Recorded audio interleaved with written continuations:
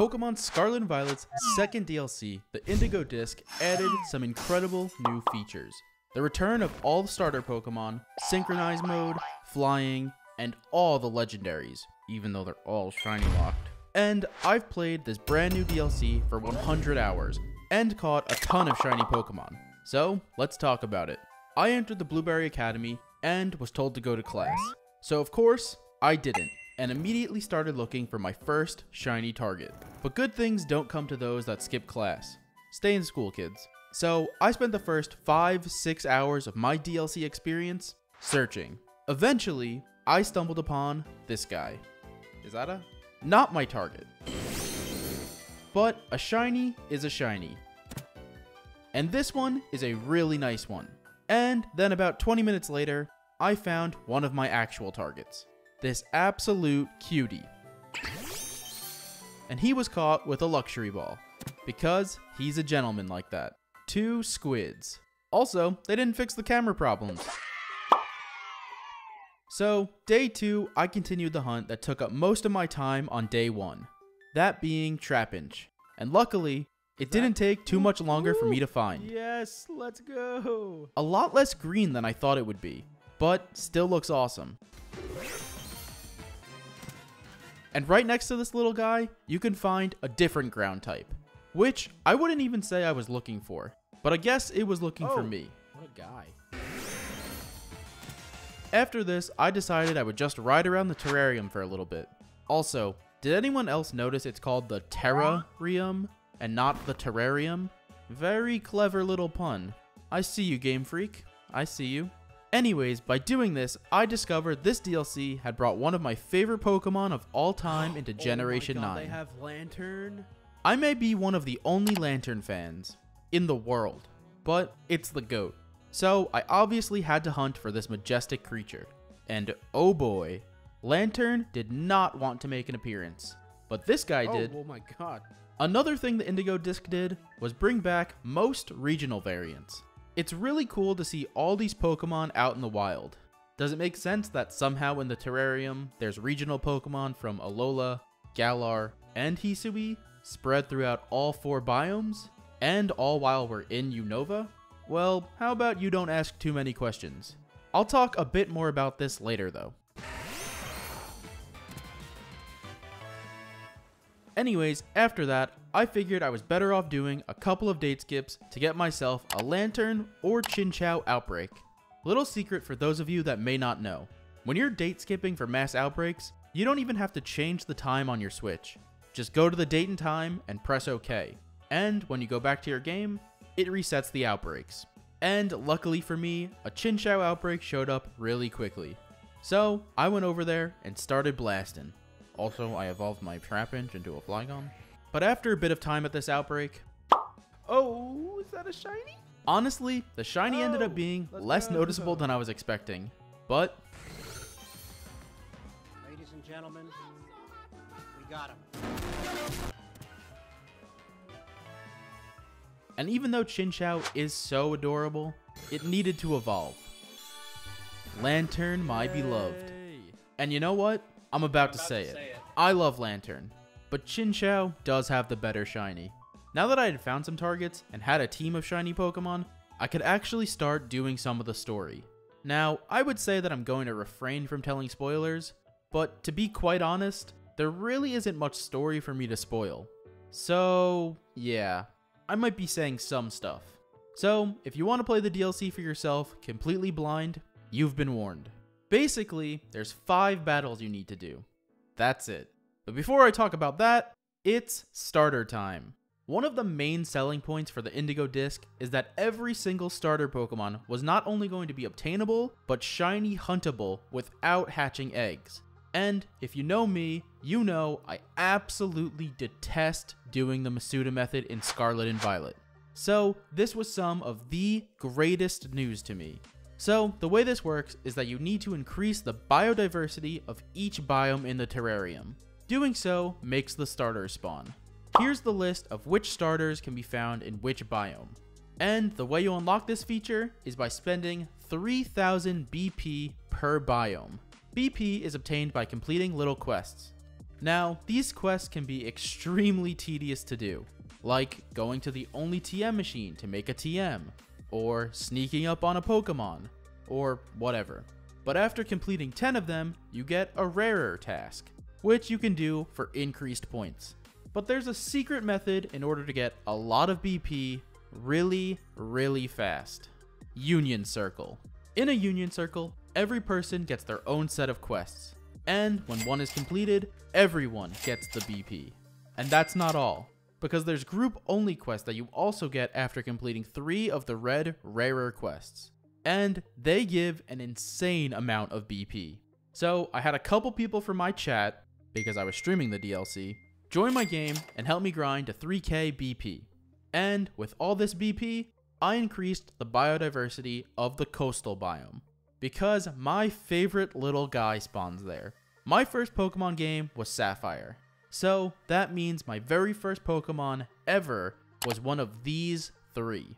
And, well, I already told you I did the coastal biome, so Mudkip, my very first Pokemon. My favorite starter was my next target. And it must have been fate, because I made a sandwich, and my son returned to me in just 5 minutes. Oh my god! Oh my god! My son! Ah! This is the greatest day of my life. Yes, my boy. Yes! Can you tell I like Mudkip? And I decided to catch him in a Dream Ball. Not only because it matches perfectly, but because this is a dream shiny of mine. So I got out of this cave to get a better look at my newest team member. And then this happened. What? Boy, what?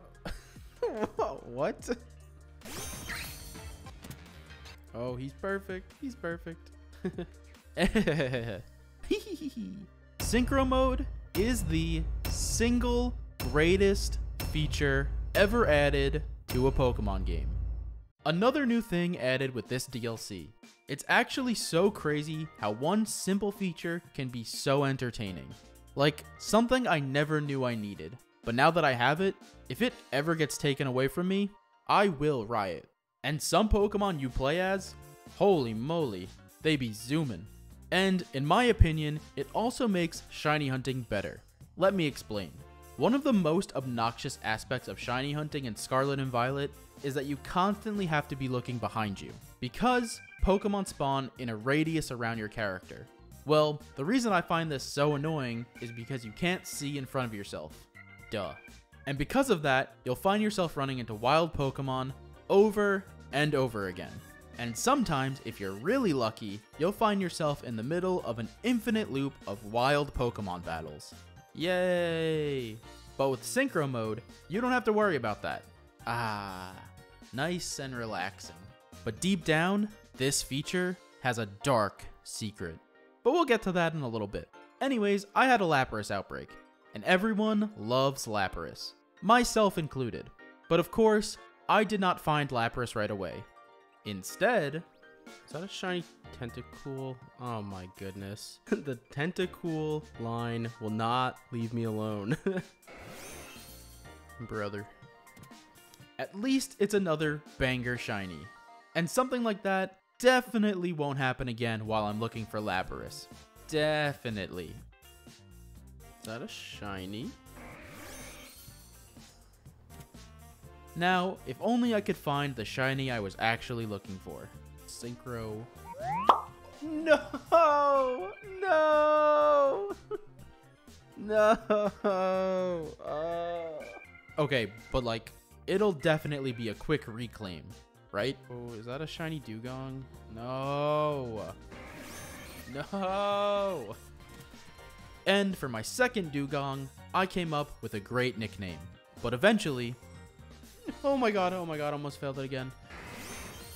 Even though I found the shiny, catching it was no simple task. Lapras has Perish Song, so it was a race against the clock to get it into a ball. Oh gosh. I'm just kidding. You could just run away before Perish Song hits 0. For real though, it took like 10 minutes to catch it. Finally. Anyways, now that I had my Lapras, and Dugongs, and Tentacool, it was time to do a bit more story. Like I said before, there's 5 battles you have to do. I won't say who you battle, or any other details, but I thought it would be fun to have a different variation of my team for each battle. So, for the first battle, the team was Swampert, Lantern, Flygon, Lapras, Tentacruel, and Eggnog the Dugong. And of course, I won. With a goated team like that, no big deal. And as a reward, the game gave me this. Oh my god, shiny Trapinch! Literally 20 seconds after leaving the plaza.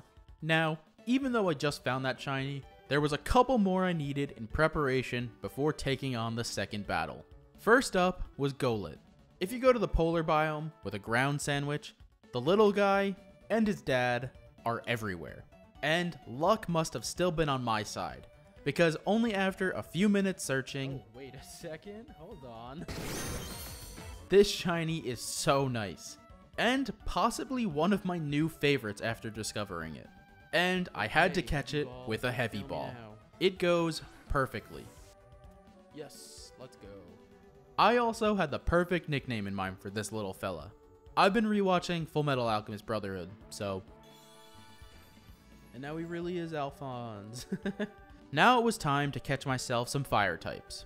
But I got a little distracted, as per usual. So I spent the next chunk of my time hunting for this painting pup, but as my favorite Pokemon. So, worth it. This outbreak was kinda doo-doo though. For some reason, all these Smeargle were trapped on this iceberg. So there was also a bunch of ice and water Pokemon spawning around it. Eventually, I found Picasso. And before I could actually attempt to find a fire type, I briefly hunted Doduo, but didn't end up finding anything. Now it was time to catch some fire types. I started off looking for Magby, which has such a nice shiny, and so does its evolutions, even though they changed the color scheme for some reason. This hunt took me a pretty long time though, and if that wasn't bad enough, Sag. I was redeemed though. It just took a few more hours. But this little shiny dinosaur thing was worth the wait. After all that turmoil, I figured the next best plan would be to get myself a fire or fighting type Pokemon. So why not knock out 2 burbs with 1 stone and get a fire fighting Pokemon? And if you don't know, there's 3 options for us. Back in the day, it was a big meme because Game Freak made 3 fire starter Pokemon back to back to back that all ended up being fire fighting. And although Infernape is my favorite of the bunch, I decided to hunt Tepig, since I've never used Emboar before. But the game had a different plan for me. I unlocked the Canyon Biome biodiversity, and on my way over to where the little piggy spawns, the cat distribution system truly works in mysterious ways. Obviously, not the starter I was intending on catching, but holy moly does this shiny go hard. I did still go over and give the Tepig hunt an honest try, but it wasn't meant to be. I can't complain though, because I've never used Litten before either. I love cats, but I absolutely hate the design of Incineroar. Sorry to all 5 people that like it. So I evolved this little kitty into Torracat, in the most appropriate place. There can only be 1 cat atop this rock. Oh, okay. My apologies. I wasn't familiar with your game. And I refused to turn my cute kitty into an abomination. I also evolved my Magby and my Inkay, which in order to do so, you literally have to hold your switch upside down. And now, our team was ready for battle number 2. Our mainstays, Swampert and Lantern, alongside some new faces, Magmortar, Torracat, Malamar, and Alphonse the Golurk. Again, no spoilers, but let's just say, easy clap. Definitely beat it on my first try. Don't go check the VOD. Before taking on battle number 3, I had 3 shinies I wanted to catch. Starting off with Galarian Slowpoke. Galarian Slowpoke is a great shiny to hunt. If you know Slowpoke, you know what shiny is pretty bad. But they fixed it with this regional variant. Not only that, but they made it a poison type, which is just what I'm looking for. So I synced up with my buddy Swampert again to take on this hunt. And during this hunt, I discovered the true horrors of synchro mode. It all started off nice and jolly, but quickly escalated. I saw this crab, and it looked different to me, but I just couldn't remember what regular Crabrawler looked like. I checked back at my character to see how far away I was. I thought everything was fine. I desynced, only to discover I was in fact out of range. It had despawned, and it was a shiny. RIP. So, synchro mode may be fun, but it's hard to tell when a Pokemon is too far away. Surely I won't make this mistake again later. I wasn't too beat up about it though. It was just some random crab. I wasn't looking for that anyways. And then, tragedy struck. No. Synchro mode is the single worst feature ever added to a Pokemon game. Not really. Yeah, so you can kill shinies while in synchro mode. Remember before how I was so happy to be able to run around with my camera behind me without a care in the world? Well, new fear unlocked. I had been burned by synchro mode 2 times now. Fortunately, I was able to find another shiny Slowpoke not too long after this heartbreak. And directly after one regional variant, I went for another. It makes no sense how Galarian Slowpoke and Alolan Muck can be found in pretty much the same spot, but again, don't ask too many questions. But I learned my lesson. No more synchro mode, right? Of course not. It's just too much fun to watch Swampert hop around. But then the same thing happened. I found a shiny Grimer, and again, was out of range. I'm done. Cut the show. I'm done. I stopped shiny hunting with synchro mode after that, and eventually found a shiny Muck. Oh, and I also found another Inkay too. And to finish off, I went back to the snowy mountain in the polar biome to get myself a shiny Beldum, which took a while to show up, but 100% worth all the trouble. And with all 3 new members, I did some more evolutions, and then did battle number 3, which was probably the easiest one. Before my 4th battle, I only had one target. Duraludon got an evolution, for some reason, but that just gives me an excuse to hunt for it. Now, the hunt for Duraludon can be a little tough. It also spawns in the polar biome, and its shiny doesn't change too much. So if a blizzard starts, it'll be pretty hard to see. Luckily for you, I have professional gamer tips. Tip number 1. Duraludon has a red nub on its head. If it's shiny, then it turns chrome. End of tips. This hunt also took a decent amount of time, but we got it done. Oh!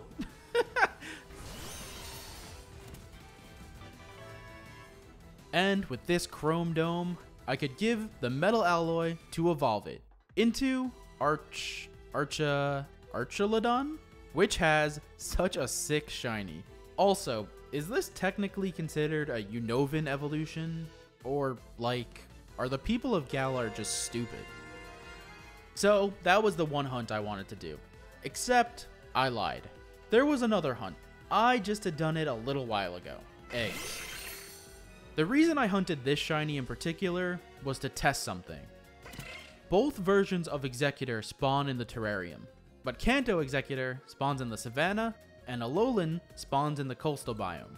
So I wanted to see if the variant would change depending on where I evolved these eggs. I went to the coastal biome and gave them a leaf stone. If it became an Alolan Executor, I was adding it to my team. And if not, well, then it'll just spend the rest of its life in the box. End. Boo. So even though Alolan Executor spawns in the coastal biome, evolving it here gives you a regular one. Which begs the question, once again, how are there regional variants here? Hey, what did we say about asking questions? I'm sorry. Anyways, it was time for battle number 4. Blah blah, who cares? What's great about this battle in particular is that the TM you get for winning evolves Diplin. Remember Diplin from the Teal Mask? Well, for some reason, it also has a new evolution, even though it itself was already a new evolution. I don't know, the Pokemon Company is giving a lot of Pokemon new evolutions. So here it is in all of its glory. And now that that's out of the way, it was time for our final battle. So I gathered together my favorite team members from our previous 4 battles. So here's the dream team. Swampert, Lantern, Magmortar, Slowbro, Metagross, and Archelodon. And I mean, with a team like that, come on, easy peasy. So after those 5 battles, there's a bit more to the story. I won't say much about it, except this. They really took the worst part about Scarlet and Violet and made it the final boss. Roll credits. So that's the end of the Indigo Disk. But there's still some things to do after finishing the story. For starters, this is when you unlock the ability to fly, which I can't believe this wasn't in the base game. And this is also when you could start catching legendary Pokemon. The biggest disappointment of the Indigo Disk is the fact that they shiny locked every legendary Pokemon. Like, why? I will never understand the reason to shiny lock Pokemon, ever. To me, it makes no sense.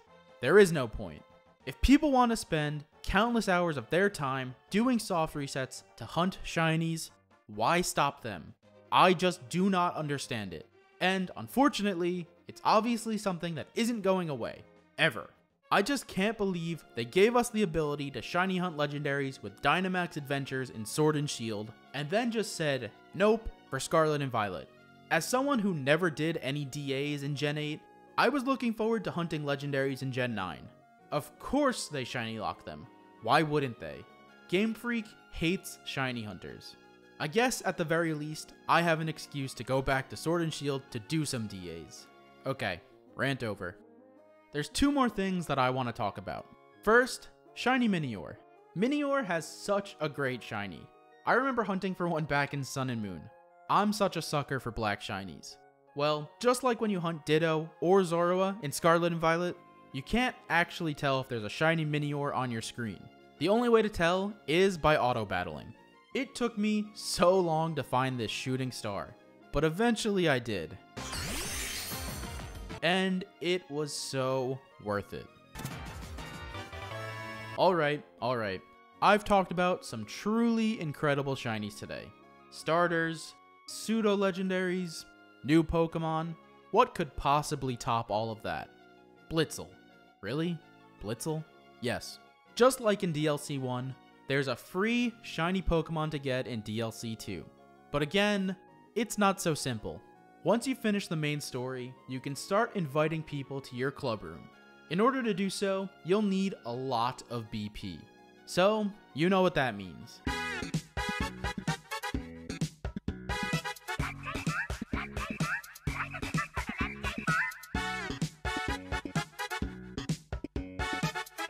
Anyways, once you have enough BP to invite people, after inviting someone to your club 3 times, you can trade them. Doing these trades lets you invite more characters, and once you've traded with at least 10 different people, you will unlock one final secret boss battle.